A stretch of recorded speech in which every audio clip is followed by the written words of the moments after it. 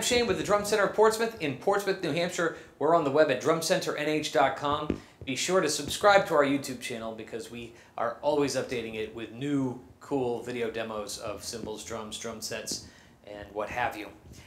We're doing DW snare drums today. DW drums are new to us. We haven't carried them.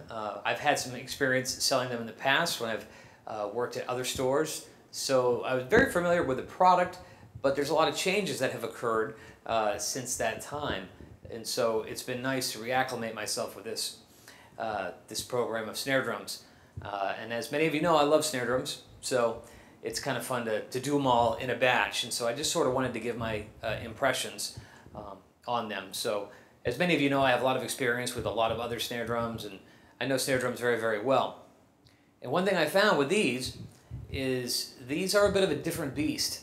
They always kind of were, but now they're even more different, and almost in a good way, really, because if there's anything that really stands out to me, it's these new True Pitch 50 rods, where, well, I can say that I was not really a proponent for the old True Pitch system. I found it to be a little problematic for myself. The theory was it helped the drum stay in tune. No, it helped the drum get in tune more easily, and I found that that may have been true, but it also detuned just as easily. And so that was something that was kind of annoying to me. I didn't really care for it. Now this True Pitch 50, it's an even finer thread, and I have found that this sticks in a little bit more easily. And the tuning is a lot more wide.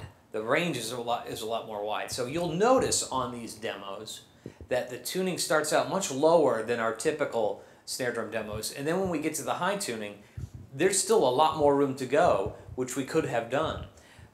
So that's kind of a cool thing for me, because I want a drum that's going to be very diverse. I want a drum that can go low and high and sit well in every tuning. The other thing that really sticks out for me too are these new True Hoops. I found that triple flange tubes can be problematic depending on the manufacturer. And DW really remedied this with these True Hoops because they really sit flat and flush on the head, and they also feel very good. Now the True Hoop basically is a 3mm triple flange tube. There are usually about 3 different weights of a triple flange tube. There's a 1.6mm, which is what used to be the commonplace. Then they got thicker to about 2.3, and now we have some 3.0 or 2.9, and they get a little bit more heavy, but they're still a little bit forgiving, more forgiving than, say, a die-cast tube, but they feel good. So all in all, I really like what DW has done with these drums. I hope you do too.